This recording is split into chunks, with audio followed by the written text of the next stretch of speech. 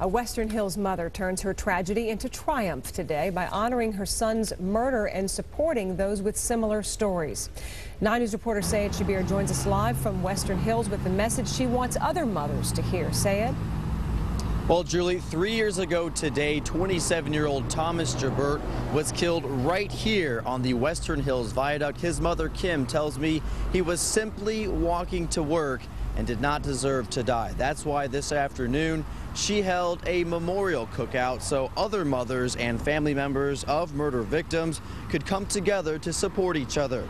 Kim says her son loved to spend time with children and spent his weekends with his family.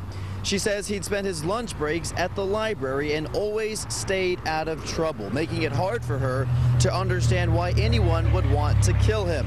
Police later determined Jabert's killer thought Jabert was someone else. So Kim is warning kids that simply trying to stay out of trouble is no longer enough. How do you explain telling kids to stay away from trouble? You can't tell children to stay away from trouble now because trouble follows you everywhere. You could be standing up at the bus stop, you can be walking down the street doing the right thing and something happens.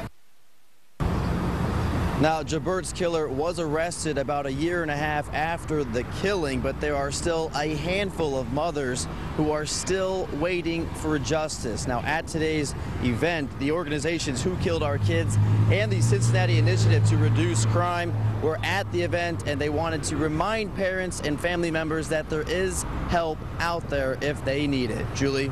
Touching to hear her words tonight. Sayed Shabir live in Western Hills.